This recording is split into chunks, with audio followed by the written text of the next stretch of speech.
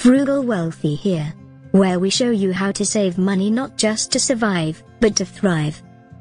Today we'll talk about how to save tons of money with meal planning and buying generics. Try generic brands of items you buy regularly.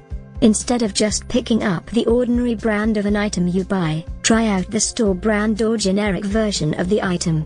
You'll save a few cents now, but you'll also likely discover that the store brand is just as good as the name brand. Often, the only difference between the two is the marketing, which I'm not willing to pay more for. Once you're on board the generic train, you'll find your regular grocery bill getting smaller and smaller. Plan your meals around your grocery store's flyer.